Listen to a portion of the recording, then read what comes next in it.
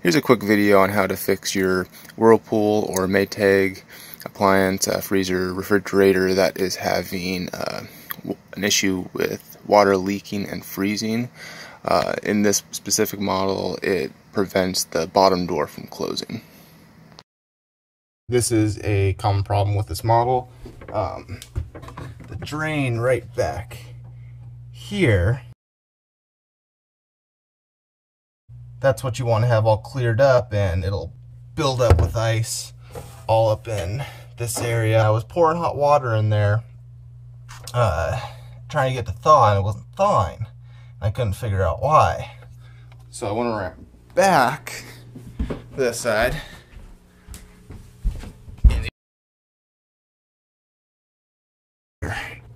There's this little slide that it goes into, and then if I can get the angle on it correctly,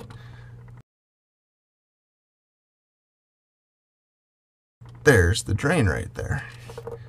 Now it's a little, almost like, looks like a little rubber nipple, and it's got a little slit in it that the water is supposed to drip out. All I did was squeeze on it and all the water came out. So I was able to pull that little black rubber nipple thingy straight off there. Alright, so here's a better look at it. I went ahead and washed it off.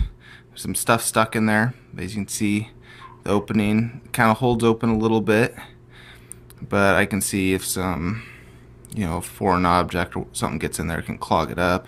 So I'm just going to cut it probably about right here in the middle. This is a really old video I made, but I wanted to update on the condition of the freezer. It's actually not leaking anymore.